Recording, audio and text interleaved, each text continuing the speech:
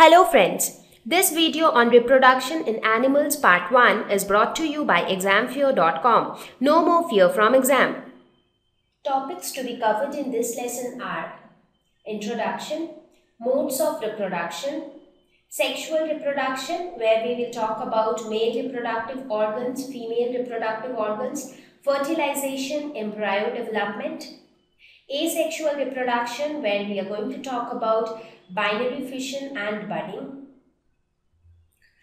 So here we are going to see how different animals reproduce. Now we see a huge variety of living organisms around us. You talk about insects, animals, plants. And have you ever observed that an elephant will always give birth to a baby elephant? An elephant will not give birth to a fish. Similarly, a fish will not give birth to a cat. So each of these organisms, they give birth to their young ones and they look similar to their parents. I mean, at least the basic features look similar to their parents. So how these new organisms are being formed? So that process is reproduction. So it is basically the process by which living organisms give birth to their young ones, and this process continues. Now, because of reproduction, we actually do not have a time where a particular group of organisms end. I mean, the organisms keep on continuing generation after generation.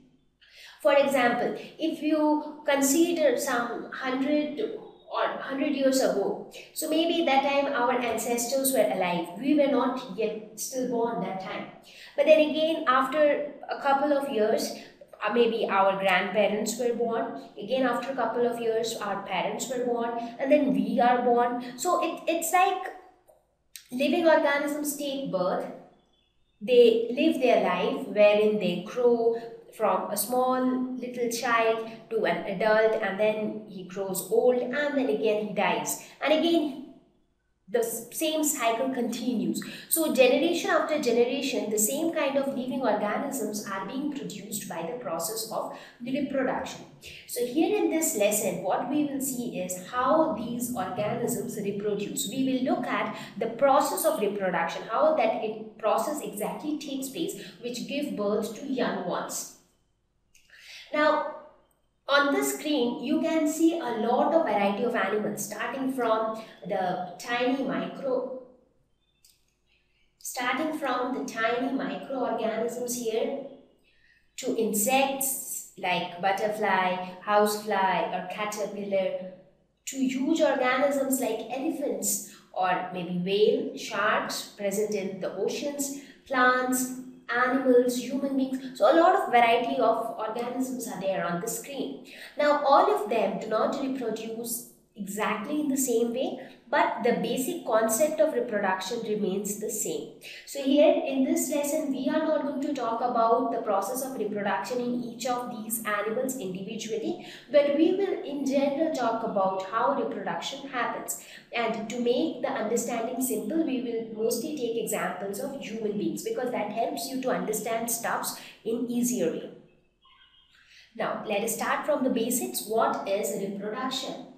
Means, now wherever you have the re means something which happens again. For example, you often say that rewrite it, that means write it again.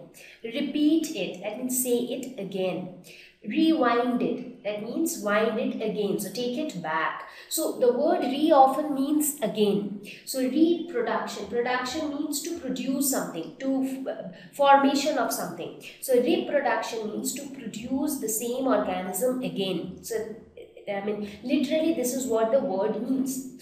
And what is the process? It is the process by which living organisms produce new organisms similar to themselves. That is important. Now, since we are going to produce similar type of organisms over and again, so it is called reproduction.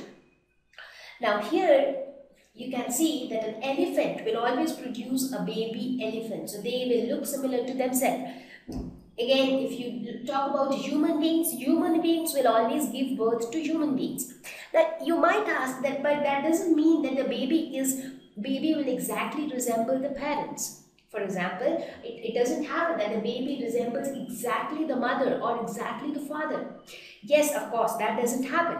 But when we say similar, we are not saying in the definition that it will produce organisms exactly identical. They are not exactly identical, they are just similar. So when I say similar, that means if you look at a human baby, the baby is going to have 2 ears, 2 eyes, one nose, one mouth, and the similar kind of body structure. So the basic similarities are there. That doesn't mean that they are going to be exactly identical. There will be differences as well, and that is why we are always able to distinguish one person from another, because no two person looks exactly identical except for twins. You talk about rabbits, talk about fishes, and all of them give birth to organisms similar to themselves, and this process is reproduction. Now the question is, why is reproduction necessary? What would happen if there is no reproduction? If organisms are not giving birth to their young ones, what is going to happen? Because you might ask, that reproduction is not necessary for the survival of a living organism. And for example, if you take example of human beings, if our body does not perform the process of digestion, we might die, because the food is not getting digested, so the body is not getting energy, so we will die over a period of time. But if our body is not carrying out reproduction, we can still survive. So reproduction is not necessary for the survival of a particular living organism, but it is required for the survival of the entire species. So if we want to retain a particular species, then reproduction has to happen. That is what I mean to say is, if all human beings, they stop reproducing, if no more human babies are born, what will happen? All those human beings which are existing today, they are not going to exist forever, because there is this vicious cycle of birth and death. So birth, growth, and then death. So this cycle will continue, right? So for this cycle to continue, birth has to happen. Now if I say that human beings are not reproducing, so what will happen? There will be no birth. So whichever number of human beings are existing today, they all will die someday. Maybe after 100 years from now, or maybe after 200 years from now, all the human beings will die. So that time there will be no human beings. That means the entire species of human beings will be gone. So if we want to retain the species, then reproduction has to take place. Because without reproduction, the entire species would become extinct. The next importance is transmission of characters from one generation to the next generation. Now, you would have often observed that many of you look similar to your father. Many of you look similar to your mother. Many of you even look similar to your grandfather. Now, why do you get these similarities? Now, these similarities are due to transmission of characters from one generation to next generation. And how this transmission happens? This transmission happens as a part of the process of reproduction. During reproduction, what happens is there are certain cells which carry that particular genes. You remember in the last lesson we talked about genes. What are genes? Genes are nothing but they are the units of inheritance. They contain DNA, and DNA is the genetic material. So the characters get transmitted from one generation to another through DNA. And how the DNA gets exchanged from one person to another, or how it gets transferred during reproduction. For example, in case of human beings, a baby is born, and the baby remains inside the mother's body for quite some time, for around 9 months, wherein it develops from a small egg to a little baby, and only after then it is delivered outside. Now during this process, even when the egg itself is formed, that egg contains certain genes, or certain genes which has inherited from its father, certain genes from its mother, and therefore it has got traits of both the parents. In fact, it also will have some new traits as well. So this transmission of characters is possible due to reproduction, because if there is no reproduction, then there will be no concept of children looking similar to their parents. So this inheritance is also because of reproduction. Variations lead to origin of new species. Now, just now I said that we all look similar. We have certain similarities to our parents, but at the same time, we also have some new traits which were not present in our parents. For example, in this picture, you can see a couple with their 2 kids. Now, if you look at these 2 kids, one of these kids, this kid, he has got blue eye. So his eye color is blue. But if you look at both of his parents, none of them have got blue eyes. So blue eye color is a trait which is new to this guy. So it was not present in his parents or grandparents, but he got it. So these kind of changes, these kind of new traits which are seen in the offsprings, they are called variations.